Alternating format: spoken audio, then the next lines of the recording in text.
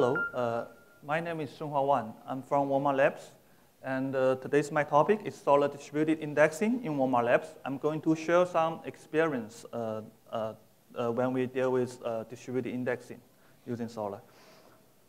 And first, I want to introduce a little bit about my background. I'm actually a big data guy. I work in search big data team inside a Polaris search team in WalmartLabs. I believe our goal in search team is let the customer to find what they want and maybe what they might want as well. And I used to work in Axiom and also UT Southwestern Medical Center.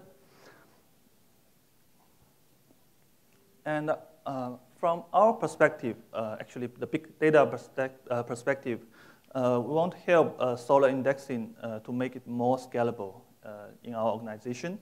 And as a big data engineer, and the Solr internals are not covered in this talk today. Here is the problem definition. And we actually have like a couple of gzip XML files, which is document, and we'd like to convert them into binary index. And we used to have like a dedicated server. And at that time, we don't use Solr Cloud. And we have in-house customized Solr Cloud. And for developers, we don't have the luxury to have the dedicated servers. We have to run indexing in the server node, in the dev node. And it's used to take at least 4 hours for us. And it slow down our development. In that case, we are trying to find like an efficient way and a scalable way to do this indexing in a distributed fashion. And there's a saying in software engineering principle said, okay, don't reinvent the wheels. Now, a bit of Google search returns 3 existing wheels. The first one is index files via Solr and Java MapReduce. And the other 2 are Lucene index out format and MapReduce indexer tool. After a bit of evaluation, we found that MapReduce indexer tool, which is by Mark Miller, is closest to our use case. So is Mark Miller here today? Okay. Basically, I want to thank him. And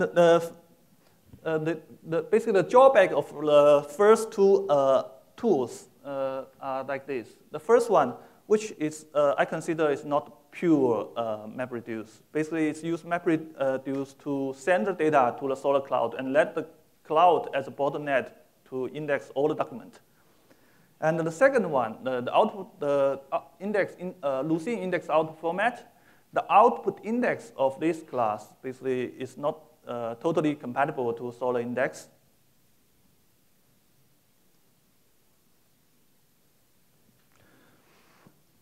And let's start from this MapReduce indexer tool. A bit of close look of this tool, we found that basically there are 3 core parts. The first one is Morphling Mapper, and it uses Morphling, which is a product of Cloudera, to convert document to Solr input document format. And then the Solr record writer, which creates embedded Solr instance to index document. And I think that's the core part and the key part of this tool. And eventually, the document can go to tree merge record writer, which merge multiple binary index into one. And we have our own use case, and this tool cannot be used directly out of box. And our challenge is that we are not using Solr Cloud, and therefore we don't use Zookeeper. And at that time, our Solr version was still 4.0. And I think the most challenging part is we don't have the matching environment in our dev environment or also in production. Since we only have Hadoop 1, and we use MapR file system, and our input format is XML. And we want a tool that's easy to maintain and debug, and we can easily find what's going on and what's basically what is the bug when something happens. And a bit of Google search I also realized that, okay, it's very difficult to find a related document. However, thanks to this example by Mark Miller, this is a roundable example with source code that I believe is the best, so that we can debug easily and extract what we need to customize, to build a customized indexing tool. And our tool basically breaks down into two fundamental utilities. One is an index generator. This one basically especially used to generate index, and the other one is index merger. And this reused the original tree merge output format that contributed by Mark Miller and his colleagues. And more complicated logic can be built on top of these two simple map-only jobs. The original job, tool, map-reduce-indexer tool, was a bit complicated for us. The first reason is the input format, you have to use Morphling. And we want to basically to have more control. As a developer, I want to have more control of my tool. And I want to it lean and fast. And in that case, I strip out some like unnecessary component for us. For example, we don't use reduce. Maybe for your use case, you may need that to do more processing and data manipulation, say deduplication. And in our experiment, we observed that the index generation is basically CPU bound, and it can be easily scaled, and be parallel. And the map-only job wins around like 12 to 15% over the map-reduce job. According to our experiment, we have only 5 GB decompressed XML document, and it took our like around 10 minutes to do the pure indexing. In that case, we will have around 21 segment or shards of binary index. And later, we need to combine them into the number of shards that is desired.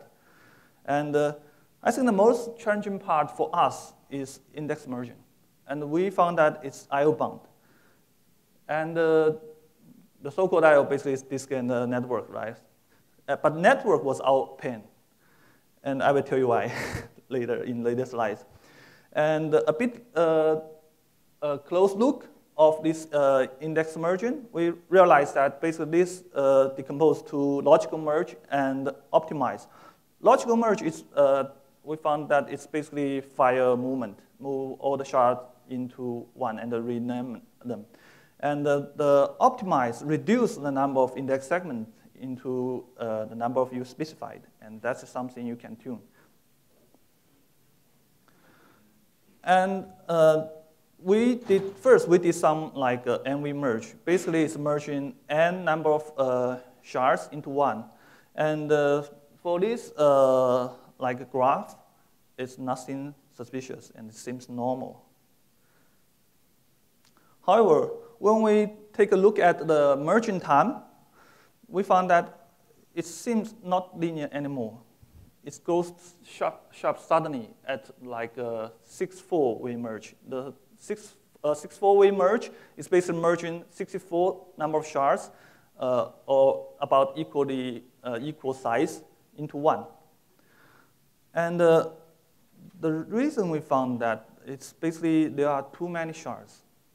And we are in a shared environment, shared cluster. Therefore, there are some other jobs running simultaneously, and this may be due to the resource contention. And for the optimize, when the n shards are merged into one, eventually we want one shard for optimized search result, searching time. We found that the optimize, compared to the logical merge time, the optimization time is really bad. It's around 5x or 8x. And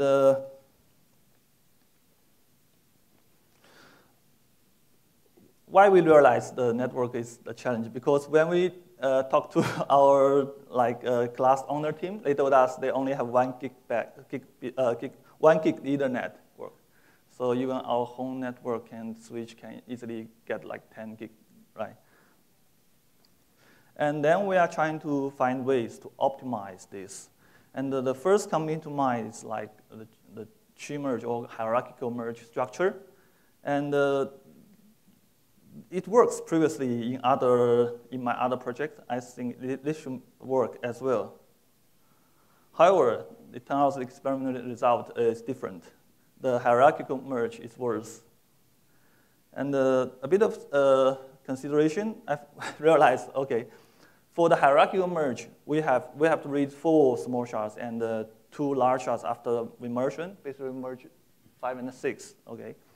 And compared to the plain NV merge, it's only read 4 files and merge them together. And there are extra disk I/O in the hierarchical merge.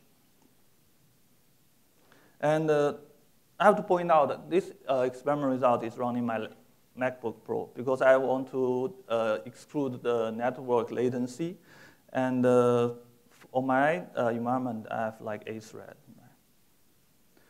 And our lessons learned in this experiment and observation is that the index generation is pretty easily scalable, and merging is not.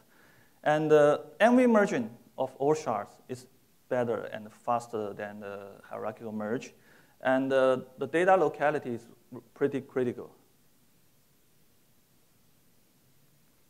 And our solution, we have to find a way to solve this problem. The first way reminds me is like the 48 gigabit infinite band when I worked in UT Southwestern. It's pretty amazing. And I talked to the owner, and however, they still need time to accumulate this. In that case, I took the other way. We have to build some small dedicated indexing that use Hadoop.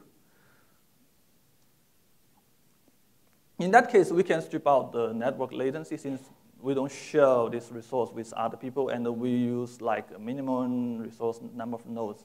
And we use basically this is a dedicated bare metal Hadoop cluster, only 1 node. But with Hadoop, you can easily get like more nodes.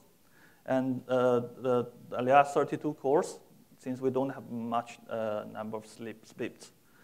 And a bit of like performance about this I/O. This is a very simple experiment. I don't basically for dedicated server I use DD. For Hadoop I just use HDFS copy. And